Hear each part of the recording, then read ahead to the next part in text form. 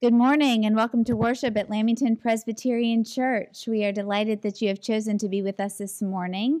We welcome those of you who are in person with us as well as those of you who are worshiping with us online this morning, extending a special warm welcome to any visitors or first-time worshipers with us today. I do want to welcome Officer Smith to our worship service this morning. I do want to note that we have had a few interesting visitors the past couple of weeks that have perhaps potentially sought to disrupt our order of worship. And so the session decided that to prevent any distraction in worship, that it would be best for us to have an off-duty police officer with us this Sunday, probably the next Sunday or two, just to make sure that we are able to focus our worship on the triune God and maintain the peace here in this holiest of places. So do not be alarmed. We wanted him to be here today. And actually, side note, he was raised Presbyterian, which I think was a bit providential for us this morning. Just to reiterate our COVID procedures, we are going to be so tempted to sing today because we have Bess back, one of our soloists. We are grateful for Bess's leadership this morning. Bess will be singing our hymns. Those of you who just can't hold it back, please make sure you wear a mask. We are still not encouraging group singing. It is still considered a super spreader kind of action. And so we are not encouraging congregational singing, but if you have to mouth the words and you have a mask with you, that's great. If you need a mask, they are in the back. If anyone, if we're lip syncing, we're gonna call you out on it. I want to thank all of our volunteers this morning for being here and helping create a wonderful worship environment for us. If you would like to volunteer to help, there are signups on the table right here on the way to the Gladys room if you want to join us for coffee hour this morning. Otherwise, you can sign up by contacting the church office. We will have the paper posted on the hallway outside of the church office if you happen to drop by during the week. I wanted to let you know we are hosting our home family, Berta and her boys, starting next Sunday, the 26th. They are still in a hotel due to COVID, and we are lucky to have some financial resources already donated for that purpose for the hotel room, but we do need two more families to offer to help cook or bring food to them Friday and Saturday, October 1st and 2nd. So there's more about that in the church newsletter, or you can contact Meredith Scott if you have any questions about food delivery to home. And lastly, we are grateful to be able to celebrate the life of Kenneth Vliet, who died in July. He was the master creator of the cross that hangs above me. And there will be a memorial service for Kenneth Vliet on this Saturday. That is the 25th of September at 11 o'clock in the morning. If you knew Kenneth or his wife, Annette, I'm sure they would appreciate your presence here in support of his life and our time together. And you will note in the bulletin, please save the date for November 13th. We are so excited to have Min Kwan present her America Beautiful concert at 5 o'clock that evening, and then we will have a reception afterward. So you can read about that in the bulletin, and we will have an announcement about that next week as well. At this point, I invite you to stand as you are able, and together let us call ourselves to worship responsively. When the world around us seems to be shaking, God's love is our foothold, which shall not be moved. When the life within us is dry and parched, God's word is our wellspring, our fount of living water. Let us worship the one who offers us wisdom and teaches us how to serve.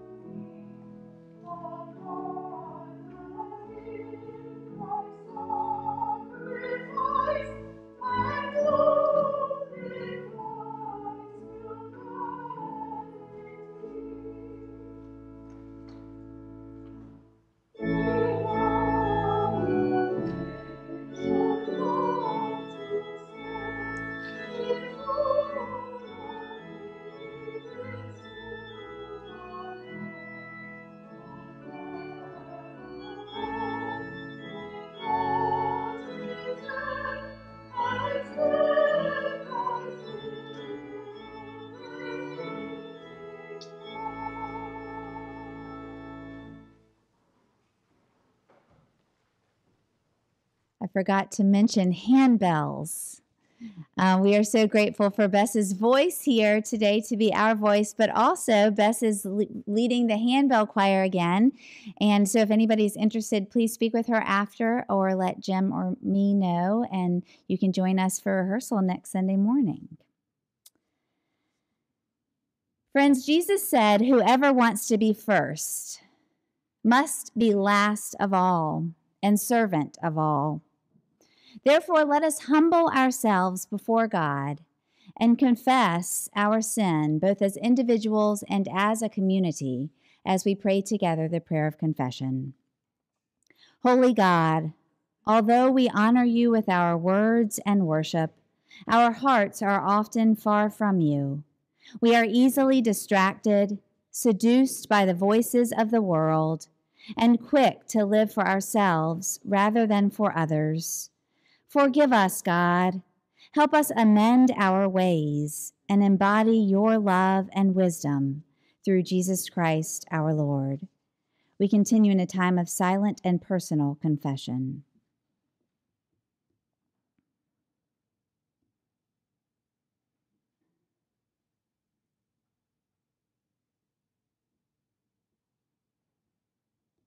Amen. The mercy of the Lord is from everlasting to everlasting. I declare to you in the name of Jesus Christ, we are forgiven. May the God of mercy, who forgives us all our sin, strengthen us in all goodness, and by the power of the Holy Spirit, keep us in eternal life. Amen. And as the forgiven and freed children of God, let us practice the act of reconciliation and love as we joyfully pass the peace of Christ with one another. May the peace of our Lord Jesus Christ be with each of you.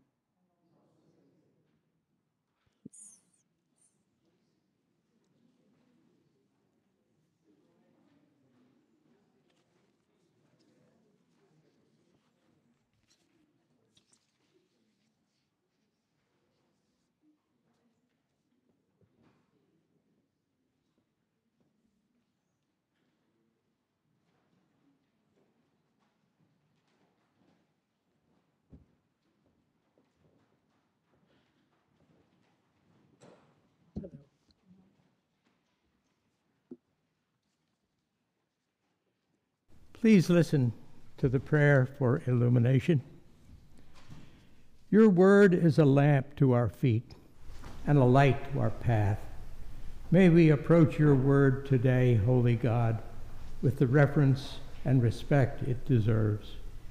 Let us be intentional in our listening and focused in our minds as we hear your word read and proclaimed today. Amen. The lesson today is from the Psalms 118, chapters 1 through 9. Oh, give thanks to the Lord, for he is good. His steadfast love endures forever. Let Israel say, his steadfast love endures forever. Let the house of Aaron say, his steadfast love endures forever. Let those who fear the Lord say, his steadfast love endures forever. Out of my distress, I called on the Lord. The Lord answered me and set me in a broad place. With the Lord on my side, I do not fear. What can mortals do to me? The Lord is on my side to help me.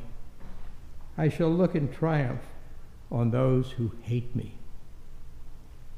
It is better to take refuge in the Lord than to put the confidence in mortals. It is better to take refuge in the Lord than to put confidence in princes. The word of the Lord. Thanks be to God.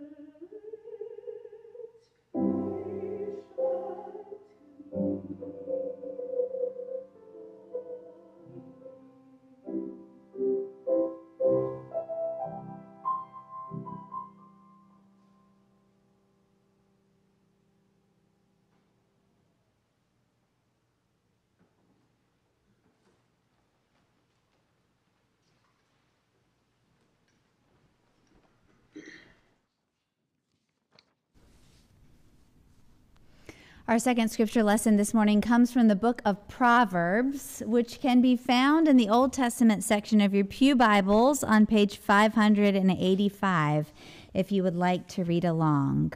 Listen now for God's word to you this day. Proverbs 3, verses 1 through 12. My child, do not forget my teaching, but let your heart keep my commandments. For the length of days and years of life and abundant welfare they will give you. Do not let loyalty and faithfulness forsake you. Bind them around your neck. Write them on the tablet of your heart. So you will find favor and good repute in the sight of God and of people. Trust in the Lord with all your heart, and do not rely on your own insight. In all your ways acknowledge him, and he will make your paths straight. Do not be wise in your own eyes. Fear the Lord and turn away from evil. It will be a healing for your flesh and a refreshment for your body.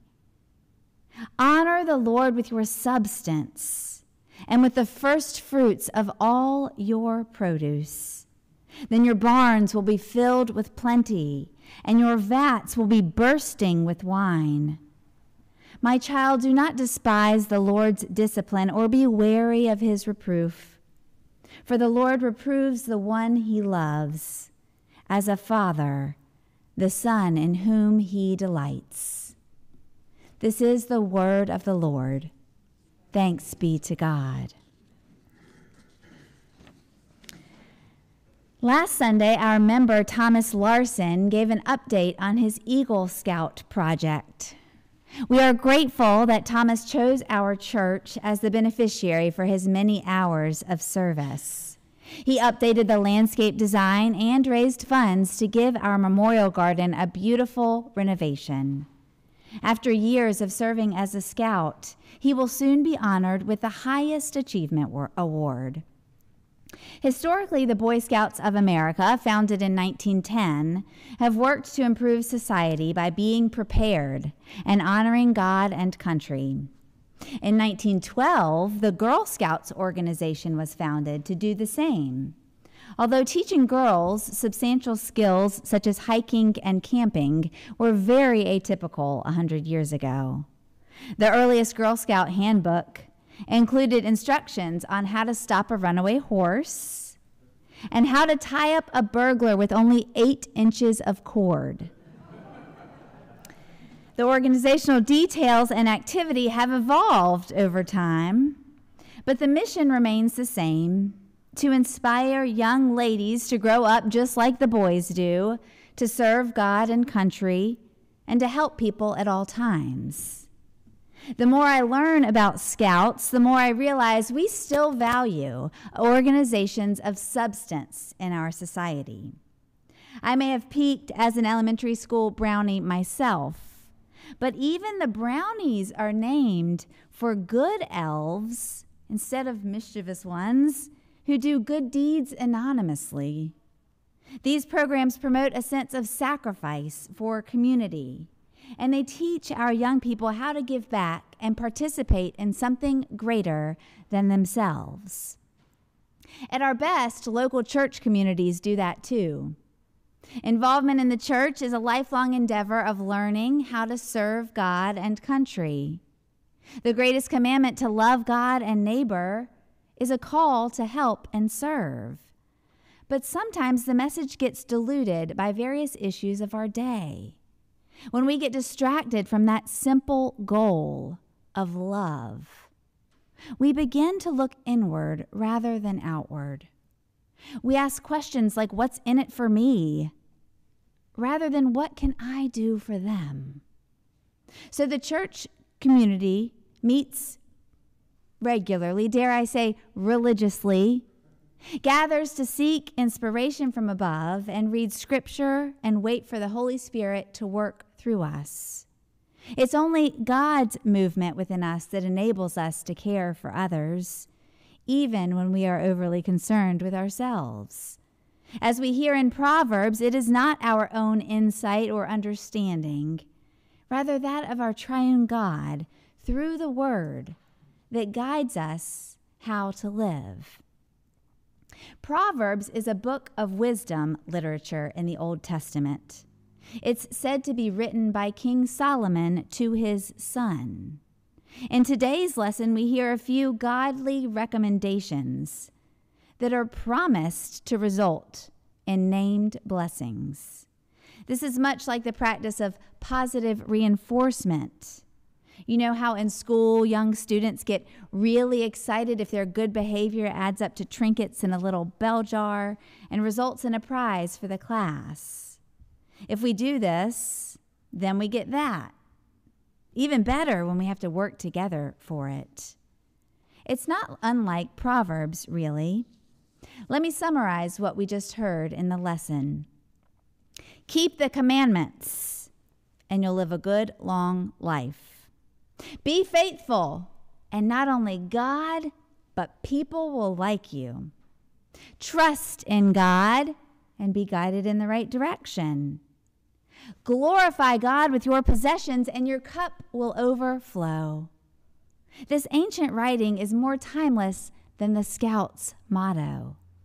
It's meant to be instructive, but also incorporated into our way of life, such that we don't tend to fall victim to an insular way of living. When we brood on the text, we hear an invitation to join in God's mission together. We may not think we have what it takes, but we all have something to give. Verse 9 suggests it's honorable to offer our substance. The Hebrew word can also translate to possessions or wealth. It goes on to reference the Israelite practice of tithing, offering 1/10 of the first fruits of the harvest in God's name.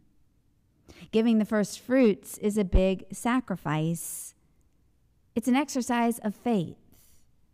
It teaches us that when we come together as God's people with our gifts, it will result in something more beautiful than we could do individually on our own. This kind of discipline is an investment in God's ministry. It is a way to offer back what the world values, a step toward entrusting treasure to God. Our substance, our tangible things, as well as our time and energy, can be used to bless other people with a little intentionality. Our substance can be behind our words and our actions. We can think about this in all that we do. Proverbs says that generosity can return blessing, which means we can give and give and give of ourselves, and miraculously the well won't run dry.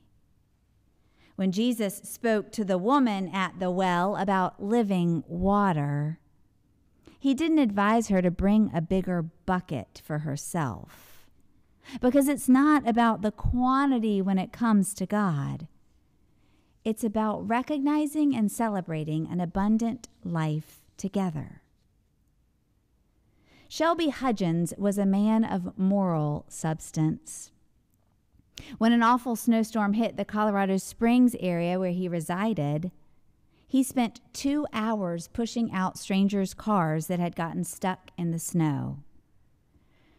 He had fallen on hard times himself, becoming impoverished and homeless, but he had muscles and time to give to help other people get on their way.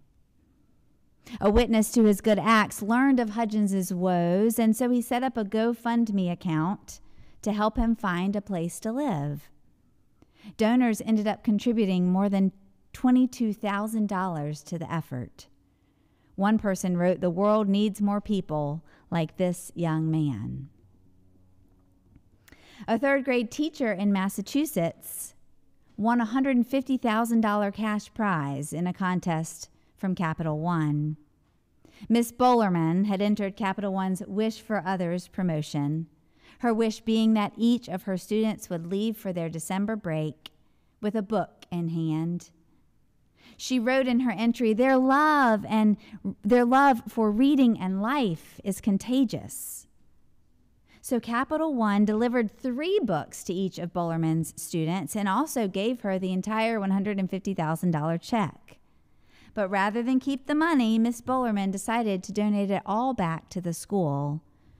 Generosity and good deeds can be as contagious as love for reading and life.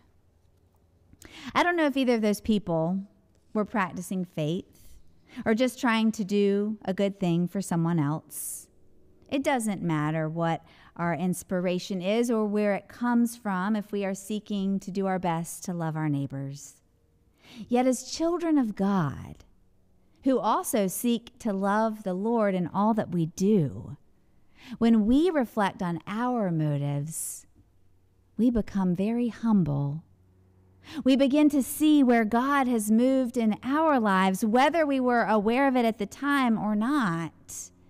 And we realize that our abundant God continues to offer us more than enough to share. When we look upward rather than inward, then we are directed outward. Proverbs says, "Trust in the Lord with all your heart and do not rely on your own insight. In all your ways acknowledge him, and he will make straight your paths. Honor the Lord with your substance and with the first fruits of all your produce, and then your barns will be filled with plenty." These wide adages remind us that we were not created to be independent individuals. As much as we promote self-sufficiency, we also celebrate that God gathers us together, asking us to contribute what we have so that He can multiply it. For when we compile our first fruit, we grow a harvest that makes a substantial impact at the Holy Food Bank. When we honor God in a generous way, then we become a people of substance. Thanks be to God. Amen. And now, with the confidence of Christians across the ages, I invite you to stand as you are able. And together, let us affirm our faith using the words of the Apostles' Creed. I believe in God, the Father Almighty, maker of heaven and earth, and in Jesus Christ, his only Son, our Lord, who was conceived by the Holy Ghost, born of the Virgin Mary, suffered under Pontius Pilate, was crucified, dead, and buried. He descended into hell. The third day he rose again from the dead. He ascended into heaven, and sitteth on the right hand of God the Father Almighty. From thence he shall come to judge the quick and the dead. I believe in the Holy Ghost, the Holy Catholic Church, the communion of saints, the forgiveness of sins, the resurrection of the body, and the life everlasting. Amen. You may be seated.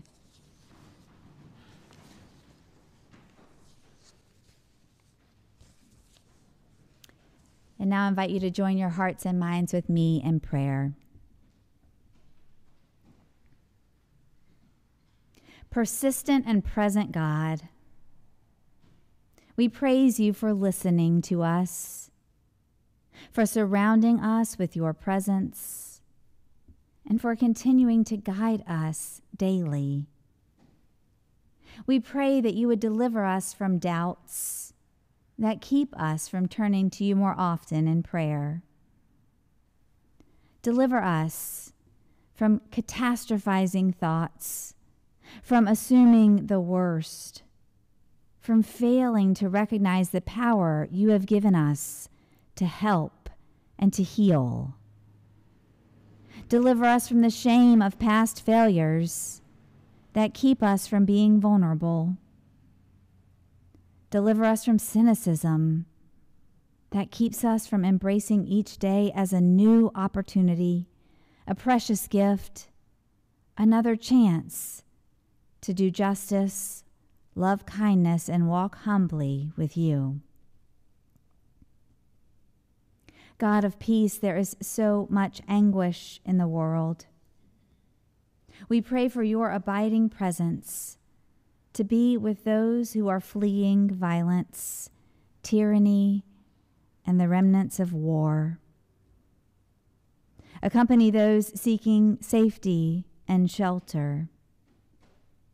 In the midst of hurricanes, floods, and devastating wildfires, empower us to care for our earth and for one another.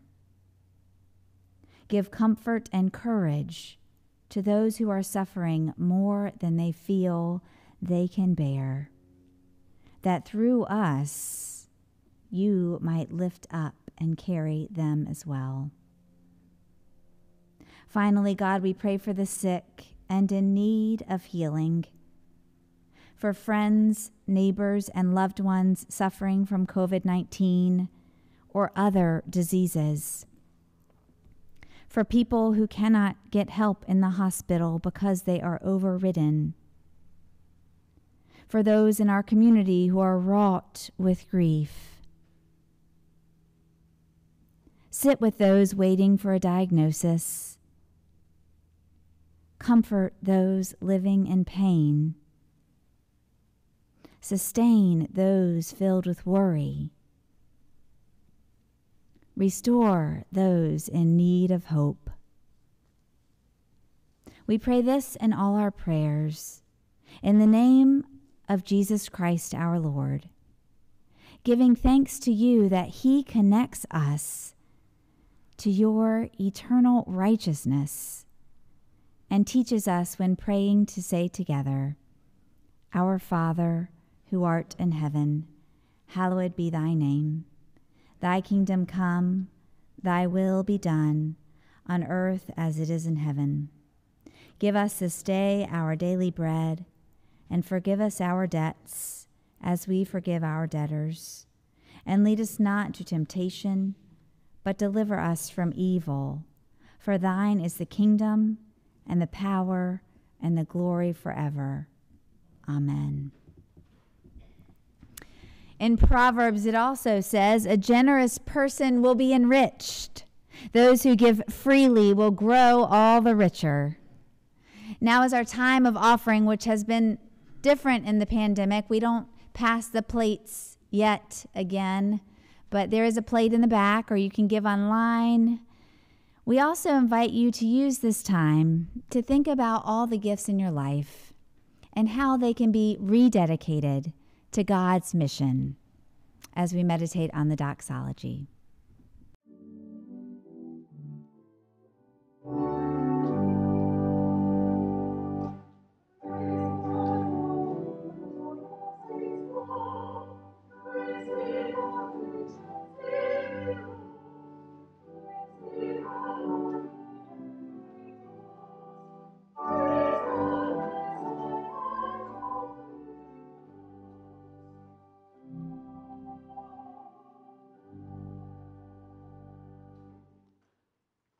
Let us pray. Of music and voice this day. We thank you for the many gifts that we have to offer in your name. And we pray that you would bless these gifts for good use to your glory. May these tokens of our gratitude be of service in blessing the poor, feeding the hungry, clothing and sheltering those struggling to survive. Use these gifts to further Christ's mission and ministry in a hurting world, that all may one day know the glory of a life lived in faith to you alone. Amen.